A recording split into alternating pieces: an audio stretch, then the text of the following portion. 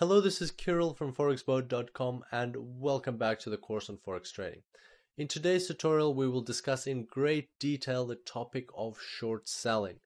Many traders, especially beginners on the Forex market, find short selling rather confusing. And that is why I will specifically try to walk in your shoes today and be as explicit as I can when talking about short selling. So let's jump straight into it.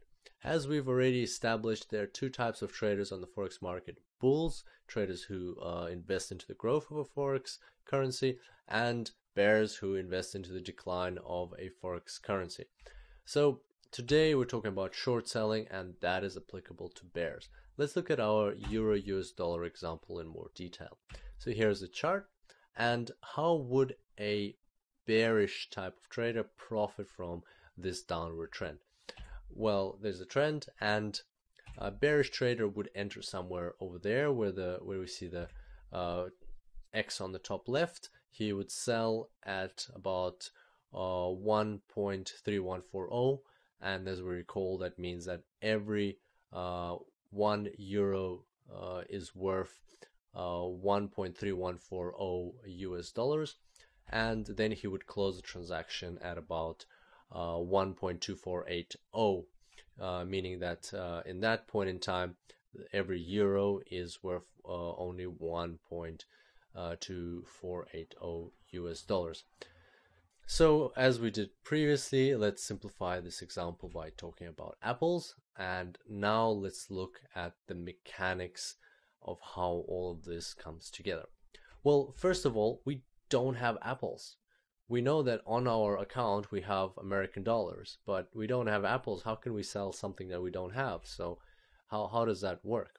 Well, this is why this transaction is called not just selling, but the proper name for it is short selling. It's because you are selling something that you don't actually own.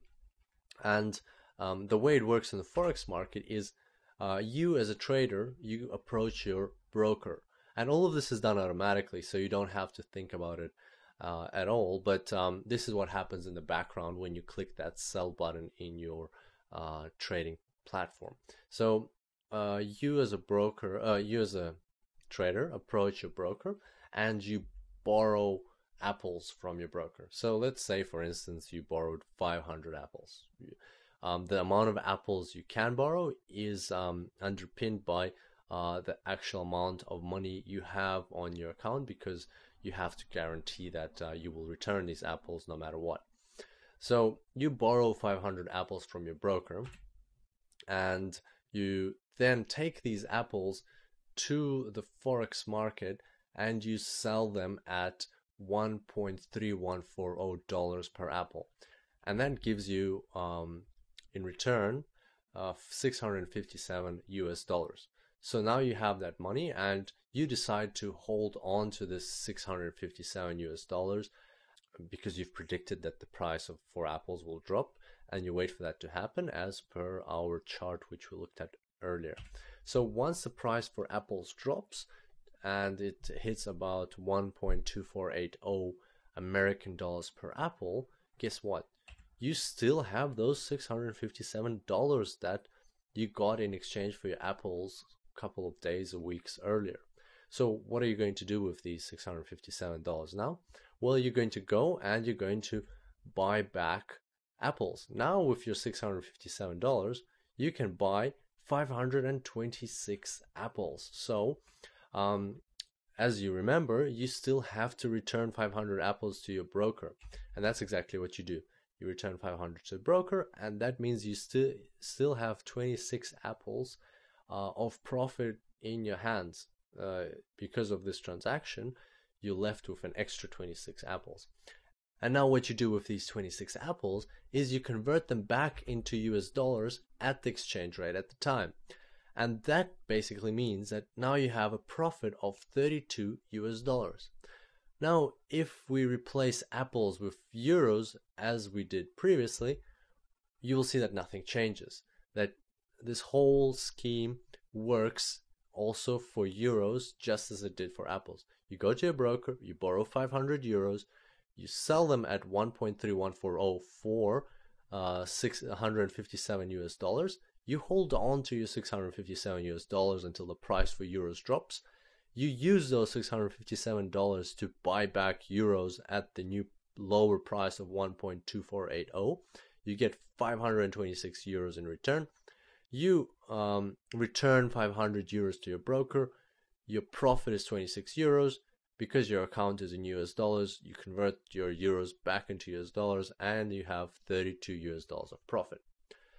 So that's in a nutshell how short selling works. You may find slightly varying explanations for the stock market, and that's because you're dealing with stocks and ownership rights to a company. But in the Forex market, these are actual transactions with actual money, and this is how short selling works on the Forex market. Also, as we discussed previously, the first transaction over there is called selling. It's short for short selling, but and everybody is so used to just saying selling on the Forex market that they no longer use the combination of words short selling. So we'll just stick to selling from now on. And the last transaction over there is called closings. So as you can see, it's not that complicated. The concept itself is a bit different to buying, but the Forex market has been around for so long, and the procedures in place in any brokerage company are so standardized that you will not even see a difference. The mechanics are different, but the way you conduct a buy transaction is identical to the way you conduct a sell transaction. And the way these things work in the background, they don't even charge an extra commission for borrowing those 500 euros. And finally, before we finish today's tutorial, I would like to point out that just as with buying, with selling, you can use leverage to achieve much better results from your trades. And this is something that we will discuss in the future tutorial when we talk more about leverage. And thank you for your attention. I look forward to seeing you next time. Until then, happy trading.